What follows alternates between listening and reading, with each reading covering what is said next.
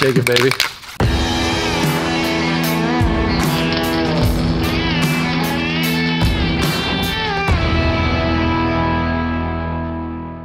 Yo, Frank, you ready? Yeah, dude, let's go. So this is, I've been calling it Rusty, that drum smoker. What we're doing is we're gonna go get the paint to paint that thing. We're gonna do this as close to just old school as we can. And we're gonna buy some paint, just regular old rattle can paint. Usually every store has 2 cans. That's all they got. Okay, so we got a lot of different paint here we can choose from. And what we tell you to do is buy the VHT paint, is what we tell you to buy. That's this stuff here, flameproof. Really what their mission is, not smokers. Their mission is like headers and engine paint and stuff like that. But it works just fine for what we're doing. See, I told you 2 cans. 1, 2. Now, glossy, the more glossy the paint, the more it's going to show all of the imperfections and all of the stuff that you don't want to see in your paint. We recommend applying one of the VHT flame-proof primers. So, since they recommend applying a primer, we're going to do it.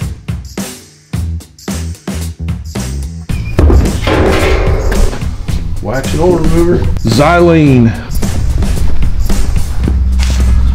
So, first thing we're going to do is we're going to scratch this thing up a little bit. I just use good old Scotch-Brite. You can also use like 400 grit, sandpaper. You know, the more coarse your thing is, the more of a grit it's going to leave on there.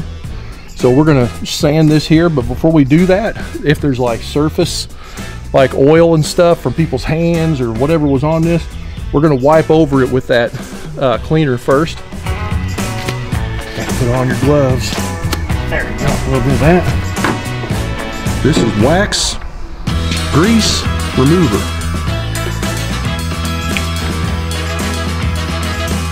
So we're just going to wipe this down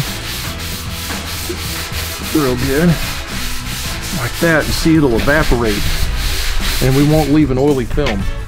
And then we're going to sand over it. Don't use mineral spirits or lacquer things for that matter. Change your rag once in a while if you run out of spots.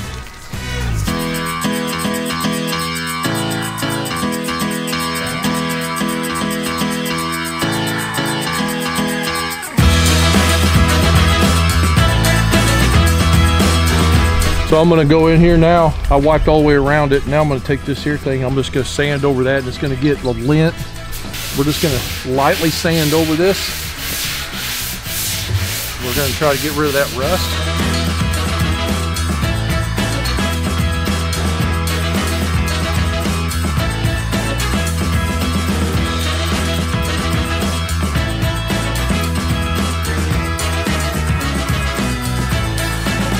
So when we burned off this barrel, we left a layer of paint right there.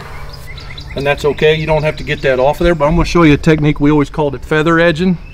So when we paint our new paint over this, we don't want to see a line where that is, because it's, even though it looks like it's really thin, there is a line there. So what we're going to do is take this Scotch-Brite, and you can watch as we go, we start to feather that edge back.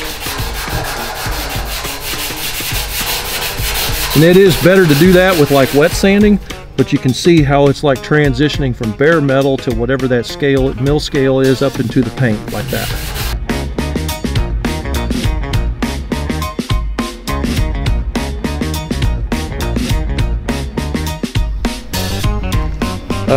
Now we sanded all the way around it. So I'm gonna get my little towels here and we're gonna wipe it down with that cleaner again.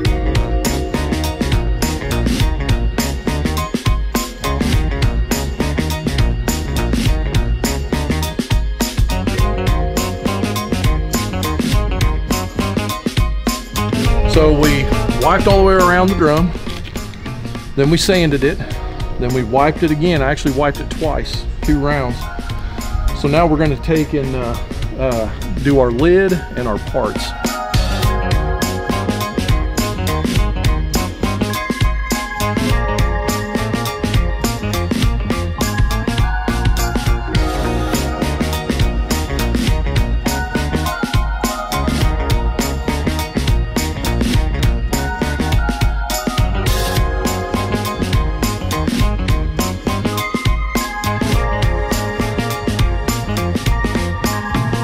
This is why you need your kids to help, because they can shake this. They got the energy, you know.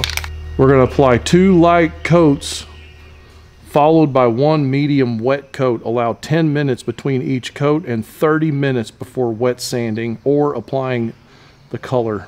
Then we're gonna hold the can about 8 to 10 inches away, and we're gonna apply 2 light coats that are even, right?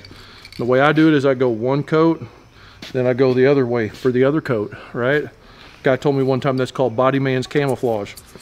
And you do like that, and then you do 1 good wet coat over it, and then we're gonna walk away from it for 30 minutes.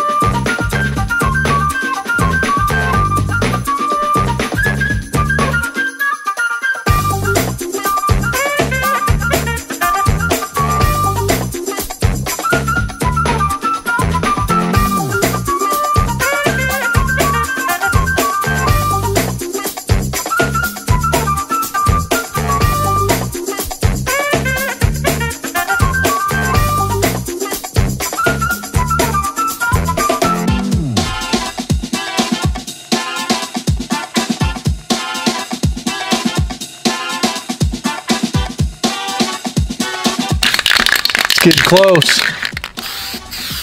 You're almost out? I'm freaking almost out. I can't believe it. We're throwing vapor at it now. It's on the road. We ran out of paint. So we're gonna zip in here to this AutoZone real quick. I don't know these people, so hopefully they're nice to me. Right next door is the brew house. And it would be real tempting to go in there and have a cold one before we go back to work, you know. We got to keep ourselves together here. We got to hurry up and go back and paint. We don't have time for that. Got it. You found what you're looking for? Yep. But they had 2 cans. Yep, they look exactly the same. So this one is the new one? Yeah, the mouse trap. That's the empty. Wow. Very high temperature.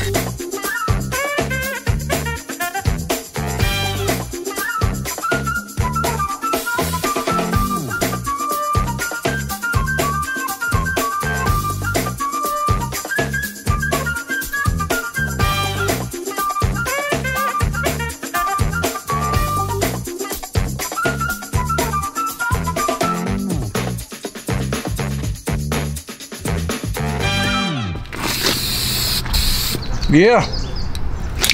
Anyway, so now we're gonna let all this stuff dry, probably overnight. I mean, at this point, once at 30 minutes, the paint, it says on the can that the paint will tack up.